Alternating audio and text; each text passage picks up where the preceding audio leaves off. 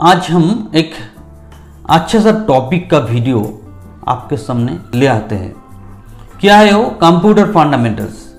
जो नौकरी के लिए प्रिपरेशन कर रहा है, जिसका कंप्यूटर फंडामेंटल नॉलेज का ज़रूरत है, हर किसी के लिए वेरी वेरी इंपॉर्टेंट वीडियो है। ये वीडियो में हमको पहचान में आएंगे कंप्यूटर का फंडामेंटल नॉलेज, उसके साथ उसका operating principal and other related issues. सो आइए हम वीडियो को अच्छे से ध्यान से देख लेते हैं। अगर कोई चीज़ समझने में कोई प्रॉब्लम हुआ तो आप लोग ज़रूर कमेंट में बताइए, हम लोग आपको उस कमेंट में ही समझा देंगे क्या प्रॉब्लम है और क्या क्या उसका सलूशन है। तो चलिए हम लोग वीडियो स्टार्ट करते हैं। एक रिक्वेस्ट है, अगर वीडियो आपको अच्छा लगा तो ज़रूर वीडियो को लाइक कीजिए, इसको शेयर कीजिए और चैनल को सब्सक्राइब कीजिए इस ढंग सा educational, business and job related videos के लिए। तो आइए वीडियो हम स्टार्ट करते हैं। तो आ गया है हम हमारा वीडियो में फंडामेंटल्स कंप्यूटर। मैंने बताया जो इंटरव्यू प्रिपरेशन कर रहा है, जिसको कंप्यूटर का फंडामेंटल नॉलेज का ज़रूरत है, हर किसी के लिए ये वीडियो बहुत ज़रूरी एक वीडियो होगा। तो ध्यान से देखिए, अगर कोई चीज़ समझने के प्रॉब्लम है तो वो कमेंट में बताइए, हम ज़रूर आंसर करेंगे। तो चलिए वीडियो में हम चलते हैं। पहले देखिए व्हाट इज़ कंप्यूटर। कंप्यूटर क्या है? इन जनरल हर किसी को पता है कंप्यूटर क्या है, लेकिन उसको ऑर्गेनाइज विद डेफिनेशन क्या देना पड़ेगा, यही सही चीज़ है। सो कंप्यूटर जो टर्म है वो आया है Latin word computere, which means to compute. Actually, if someone asks you what is computer, you can answer in this way: a computer is an electronic machine that accepts data, stores and processes data into information. A computer system is made of hardware and software components and it is capable of. So computer के अंदर hardware software दो part रहते हैं, जिसके अंदर जो total operation है, जो काम होता है, इसको हम ऐसे डेफिनेशन दे सकते हैं। डेटा इनपुट कैसे होते हैं? Using input devices. Data processing कैसे होता है? Using A micro processor, typically the central processing unit. Then data output using output devices. Then data storage. So data can be stored for letter use, हम लोग data को store कर सकते हैं। Data transmission, so data can be transfer to और from another computer system. Data हम एक computer से और कोई सिस्टम में भी ट्रांसफ़र कर सकते हैं। सो एक गया basic definition of computer. Question की आ सकते हैं what is computer, what are the basic blocks of computer. So answer हो गया। आइए नेक्स्ट, क्या है एडवांटेज ऑफ कंप्यूटर। हम लोग इतना पैसा देके, इतना इन्वेस्टमेंट करके कंप्यूटर लेते हैं, तो उसमें फ़ायदा क्या है, बेनिफिट क्या है? फर्स्ट देखिए, वेरी हाई स्पीड प्रोसेसिंग। इसका वेरी जो प्रोसेसिंग होता है वेरी हाई स्पीड से होता है। Large capacity for storage and retrieval of data, बहुत सारा डेटा स्टोर कर सकता है और बहुत जल्दी से वो डेटा को लेके हम काम कर सकते हैं। हाई एक्यूरेसी ऑफ कैलकुलेशन, जो कैलकुलेशन कंप्यूटर के अंदर होता है उसका एक्यूरेसी लेवल वेरी हाई है। Automatic working capability, computer automatic mode में काम कर सकते हैं। Versatility, that is it can work in wide reason. Computer बहुत सारा काम में इन्वॉल्व है, इसका range of work very large है, so it is a versatile। So advantage तो हो गया, तो उसका डिसएडवांटेज और लिमिटेशन क्या है? देखिए, as computer is automated device, lack of इसका इंटेलिजेंस कुछ नहीं है, इसका खुद का सोचने का कुछ नहीं है जो आदमी लोग का होता है। It can not learn by experience, previous जो एक्सपीरियंस है उससे वो कभी कुछ नहीं सीखता है। It can not take independent decisions on its own, एक खुद का डिसीजन खुद नहीं ले सकते हैं। Requires human intervention for each and every step, इसका जितना सारा भी ऑपरेशन है ह्यूमन इंटरवेंशन, हम लोग को इंटरवेंशन करने से ही होगा। So this all are the limitation of computer. Question क्या आ सकता है, what are the limitation of computer. देखिए इसके बाद आता है डेटा प्रोसेसिंग। कंप्यूटर क्या करता है, इनपुट लेता है आउटसाइड वर्ल्ड से, उसको प्रोसेस करता है, फिर आउटपुट देता है। The process of collecting, manipulating and distributing data to achieve the desired information is known as data processing. There are 3 steps constitute A data processing cycle. वो 3 स्टेप क्या है, input. Input is the data entered into a computer which is prepared in some convenient form for processing. Input data जो भी होगा वो convenient form में होगा, either digital form, analogue form हो, जो भी है, जो सिस्टम में इनपुट का तरफ से आ सकता है वही होना चाहिए। Processing, processing means you are doing some operation using some instruction on some input data. आप कुछ इनपुट डेटा के ऊपर थ्रू इंस्ट्रक्शन प्रोसेसिंग कर सकते हैं।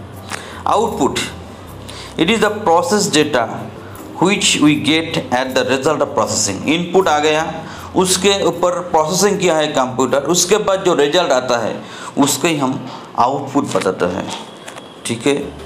सो इसके बाद basic components of a computer. Computer का बेसिक कंपोनेंट्स क्या है, कंप्यूटर में 2 ही पार्ट होता है, एक हार्डवेयर और एक software.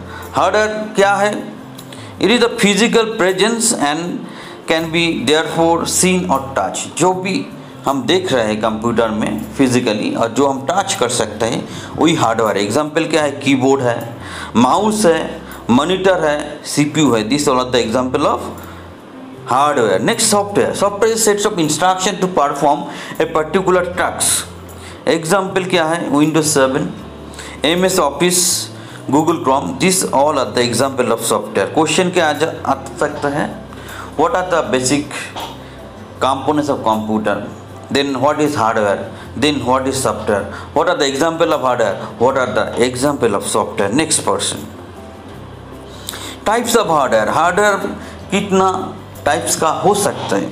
Hardware devices can be divided into 5 types. 5 types का हो सकते हैं। एक input devices which can be use for getting data into the computer system from outside world. Input से हम आउटसाइड वर्ल्ड से डेटा लेके कंप्यूटर को देते हैं। एग्जाम्पल क्या होगा, keyboard, mouse, microphone, heat sensor, switches, touch screen, digital cameras and so on. So this all are the example of input devices. Then processing devices. Processing device means central processing unit, CPU. The brain of a computer is CPU. It carries out all kinds of instructions. Next part of hardware, storage devices, which will store data until it is needed for processing. हम storage device में क्या कर सकते हैं, data को store कर सकते हैं, जब ज़रूरत है उधर से लेके काम कर सकते हैं। एग्जाम्पल क्या होगा, हार्ड ड्राइव्स, DVD ड्राइव्स और tape drives. Next communication devices. हम लोग जो कंप्यूटर के इंटरनल कम्युनिकेशन करते हैं थ्रू सम बसेस और वायर्स होता है। So this are the communication devices deals with transfer of data from one computer system to another and include routers, modems which allow computer to communicate data via the internet। Different जो sources है उसके साथ computer जुड़ा रहता है communication devices through, और computer का internally जो कनेक्शन होता है, कम्युनिकेटेड होता है, वो थ्रू बसेस होता है। आउटपुट डिवाइसेस क्या है, which can provide data in a useful format to user। After processing of input data we get the output data। Example क्या होगा, monitor, speakers, pointers etcetera.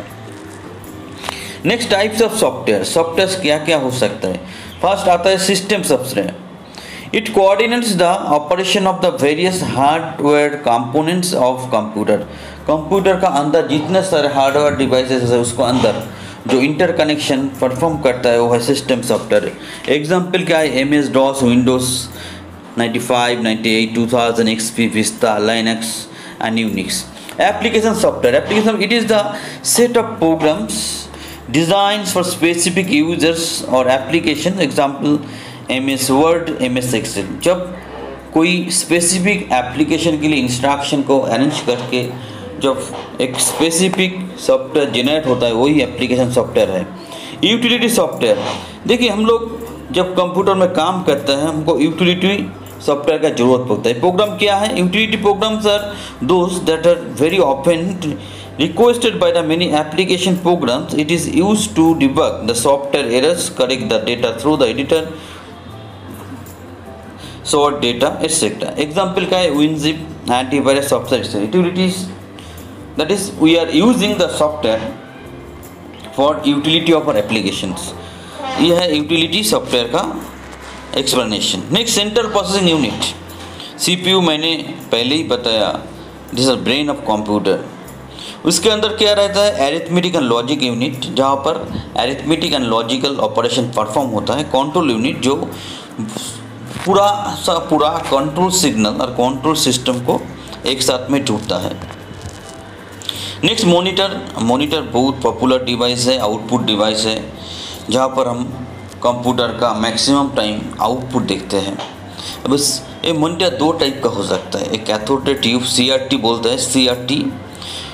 This uses phosphorescent dots to generate the pixels that constitute displayed images. जो images को देखने के लिए इसका पीछे वाला जो पार्ट है वो कोन जैसा होता है। Next, flat panel screen, this makes use the liquid crystal और plasma to produce output. Light is passes through the liquid crystal in order to generate pixels. जो पिक्सल का कंसेप्ट है वही फ्लैट पैनल स्क्रीन में काम करता है। हमने देखा है LCD, LED, प्लाज्मा, जितना सारा स्क्रीन है फ्लैट स्क्रीन, वही हम लोग का मॉडर्न यूटिलाइजेशन है कंप्यूटर के लिए। फिर आइए प्रिंटर को तो हमने हर किसी ने देखा है। प्रिंटर इज़ आउटपुट डिवाइस जहाँ पर हम फोटोग्राफ, वर्ड, मैटर्स प्रिंट कर सकते हैं। नाउ प्रिंटर का डिफरेंट टाइप्स होता है। Inkjet, the kind of printer sprays tiny dots of ink onto surface to form an image. इसके बाद leather printer, the this type of utilizes toner drums that roll through magnetized pigment and then transfers the pigment onto a surface. इसके बाद आता है dot matrix printer क्या होता है? Dot matrix printer utilizes print head to set images on a surface using ink ribbon. फिर Speakers also output devices. Speakers are output devices that are attached to computers to facilitate the output of sounds, colors and required in the computer or speakers to function. The different kinds of speakers range from simple two-speaker output devices right the way up to the surround sound, multi-channel, etc. इसके बाद क्या आ रहा है? Projector. It is जब हम कोई computer screen का picture कोई प्रेजेंटेशन के लिए कुछ पढ़ाने के लिए कोशिश करते हैं, बिग स्क्रीन का ज़रूरत है, तो हम प्रोजेक्टर यूज़ करते हैं। वो कहीं पर गया के आउटपुट को प्रोजेक्ट करता है। This is a display device that projects a computer created image on to another surface, usually more sort of white board और wall. The computer transmit the image data to its video card, which then sends the video image to the projector. Video card होना चाहिए computer under to use the projector. It is most often use by presentation और viewing the videos. मैंने पहले ही बताया, पढ़ाने के लिए, कोई प्रेजेंटेशन देने के लिए प्रोजेक्टर को हम यूज़ करते हैं। प्लॉटर, जब कोई साइंस का एप्लीकेशन आता है, कोई एक्सपेरिमेंट होता है, तो प्लॉटर का ज़रूरत है। प्लॉटर क्या है? Plotter is an output device that generates a hard copy of digitally represented designs. The design is sent to the plotter through a graphics card and the design is formed using a pen. Now it is generally used with engineering applications, essentially draw given images using series of straight lines. इसके बाद आ रहा है IO devices, input output devices. इसको peripheral devices भी बताता है। क्या है ये? Input output devices not only produce output but can also be used as storage and input devices. Now the computer transmits data to the drive where it is saved and can be later accessed. Now example क्या हुआ? input output devices, CD drives, DVD drives, USB drives, hard disks and floppy disks. Now keyboard, very common input device. Keyboard से हम input देते हैं computer को mostly. Keyboard is one of the primary input device used to input data and commands. It has function keys, control keys, arrow keys, keypad, and the keyboard itself with the letters, numbers, and commands. Keyboards are connected to the computer through USB और Bluetooth. Keyboard क्या होता है? Computer से USB Bluetooth से connected होता है. पहले वाला डायरेक्ट कनेक्ट होता, अभी USB Bluetooth वायरलेस ऐसा कीबोर्ड आ गया. A laptop keyboard is more compact than desktop keyboard to make the laptop smarter and lighter. Laptop का जो कीबोर्ड होता है इनबिल्ट होता है. Smartphone tablets use on screen keyboard to input messages and select Commons. Smartphone tablet on screen keyboard जो है वो input message को लेने के लिए और कॉमन को सिलेक्ट करने के लिए यूज़ होता है. इसके बाद आ रहा है mouse, very popular. It is also an input device. Mouse N input device use to control the cursor and coordinates. It can be wired और wireless. It allows the use to do the following.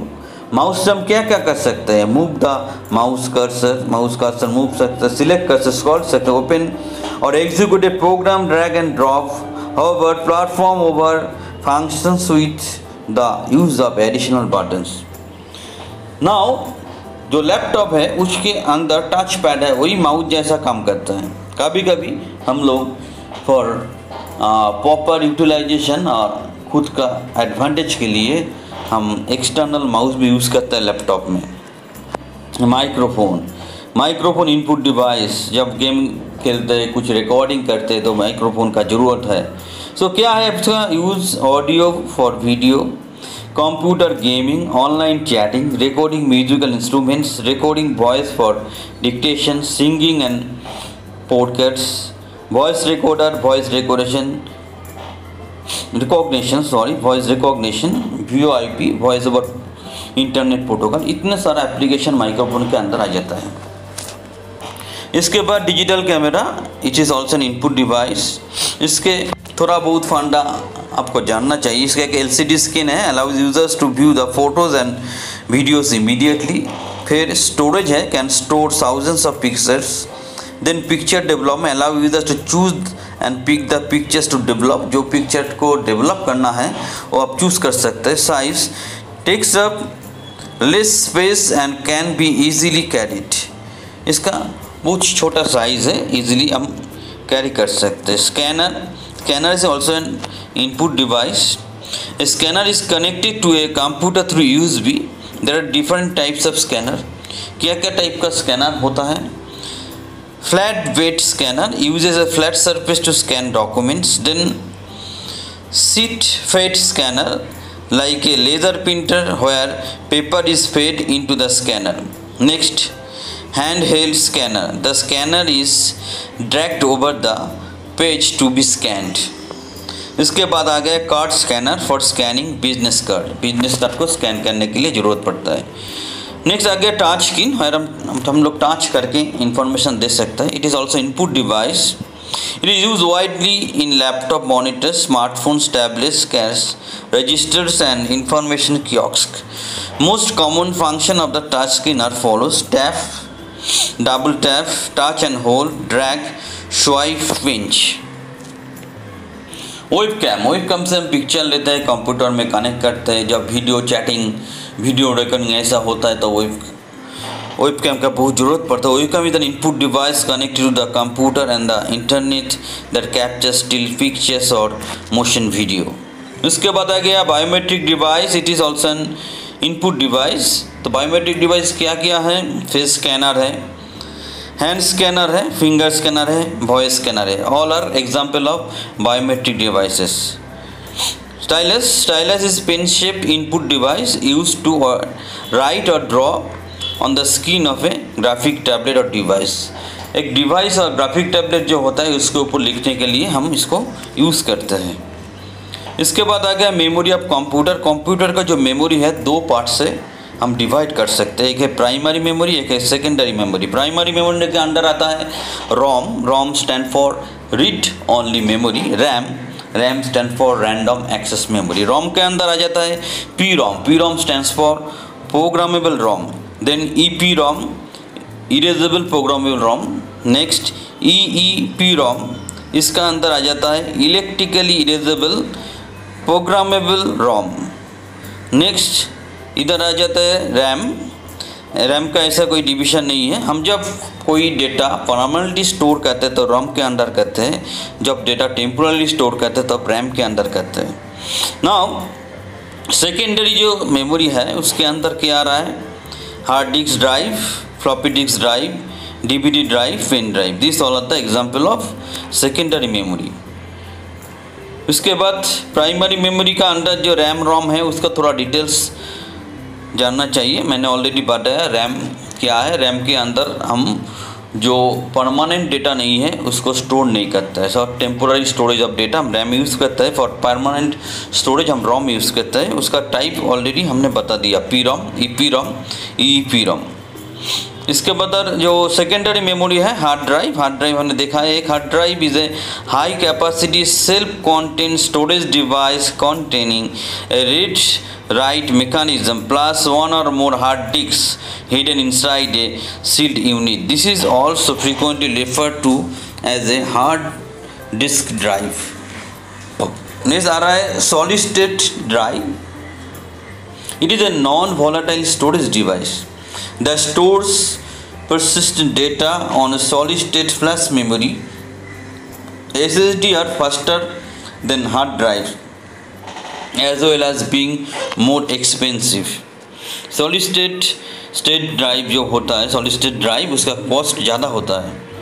Hybrid drive, जब वो दो drive जिसका combination solid state device और hard drive एक साथ में combine हो जाता है उसको हम बताता है hybrid drives. Now CDs DVDs are two kinds of optical discs save data in digital format. Data is written onto the disk using a laser writer that embeds the data directly into the disk coating. Next आता है floppy disk. A floppy disk is a magnetic storage device. A layer of magnetized material is shaped. तो ये है floppy disk. लेकिन अभी तो floppy disk नहीं चल, पहले जब कंप्यूटर आया था तो फ्लॉपी डिस्क बहुत सारा चलता था। नेक्स्ट आ गया क्लासिफिकेशन ऑफ कंप्यूटर्स। कंप्यूटर्स को हम कैसे क्लासीफाई कर सकते हैं। एक होता है उसका साइज के ऊपर डिपेंड करके, based on size, micro computer, main frame computer, mini computer, super computer. उसके बाद based on working of system, कौन सा सिस्टम में काम कर रहा है उसका डिपेंड करके analogue computer, digital computer, hybrid computer. How, तो आइए डिटेल्स में देखते हैं एक सारा कंप्यूटर कैसे। First, micro computer can be defined as small relatively inexpensive computer design for individual users and are based on the microprocessor technology that enables manufacturers to put an entire CPU on one chip. Desktop computers, laptops, personal digital assistant, tablet, smartphone are all the microcomputers. Question क्या आ सकता है, micro computer क्या है उसका example दीजिए। दोनों ही मैंने बता दिया। नेक्स्ट आ रहा है mini computers. Mini computer use small business and farms. Mini computer also called as mid range computers. उसका एग्जाम्पल क्या आ रहा है, उसका example K202, Texas instrument TI-990, SDS 92, IBM mid range computers. Question क्या आ सकता है, what is mini computer, give example of mini computers. Main frame computer, जब बहुत सारा आदमी एक साथ में काम करता है, बहुत high level of memory storage का ज़रूरत है तो मेन फ्रेम कंप्यूटर का यूज़ आ जाता है। कहाँ पर यूज़ होता है, bank, education institute, insurance companies, वो सारा कंप्यूटर यूज़ हो जो होता है उसको मेन फ्रेम कंप्यूटर बताता है। सो एग्जाम्पल क्या है, Fujitsu ICL VME, Hitachi Z800, ये सारा एग्जाम्पल है मेन फ्रेम कंप्यूटर्स का। इसके बाद क्या आ रहा है, super computer. Super computer speed बहुत ज़्यादा है, प्रोसेसिंग बहुत फास्ट करता है, तो यही है सुपर कंप्यूटर। उसका एग्जाम्पल क्या आ रहा है, उसका एग्जाम्पल आया IBM Sequoia in United states, Fujitsu के computer in Japan, IBM Mira in United states, IBM Super Mouse in Germany, NUTTs THS1 in China। हम लोग एग्जाम्पल का जो है वो नाम बहुत इधर उधर का है, तो अब थोड़ा समझ लीजिए क्योंकि एग्जाम्पल कभी कभी पूछता है, क्या करे, करना पड़ेगा। चलिए नेक्स्ट आता है एनालॉग कंप्यूटर में। Analogue computer are the job oriented computer, they carry out arithmetic and logical operation bye manipulating processing data. That is, देखिए एनालॉग कंप्यूटर में एनालॉग डेटा लेके प्रोसेस होता है, और इसका एग्जाम्पल क्या है, स्पीडोमीटर्स, सिस्मोग्राफ्स। स्पीडोमीटर्स एक डिवाइसेस है, सिस्मोग्राफ्स भी एक डिवाइसेस है जहाँ पर एनालॉग कंप्यूटेशन होता है। Digital computers work by calculating the binary digits, binary digit को कैलकुलेशन करके वो देता है। वो एग्जाम्पल क्या रहेगा, that is a digital computer not only perform mathematical problems but also combine the bytes to produce desired graphic sounds. Example आ गया desktop, जो लोग हम परी में होम में यूज़ करते हैं घर पे, वही है डिजिटल कंप्यूटर्स। नेक्स्ट आ गया हाइब्रिड कंप्यूटर। हाइब्रिड कंप्यूटर में एनालॉग और डिजिटल पार्ट एक साथ में जुड़ा रहते हैं। Hybrid computers are the combination of analog and digital computers, machine used in hospitals like ECG, dialysis are the commonly used hybrid computers। तो हो गया, यही फंडामेंटल ऑफ कंप्यूटर्स था। सोच रहा हूँ आपका वीडियो अच्छा लगा। फिर भी कोई भी प्रॉब्लम है, कोई डाउट है, आप कमेंट करके हम लोग को बताइए, हम जरूर रिप्लाई देंगे।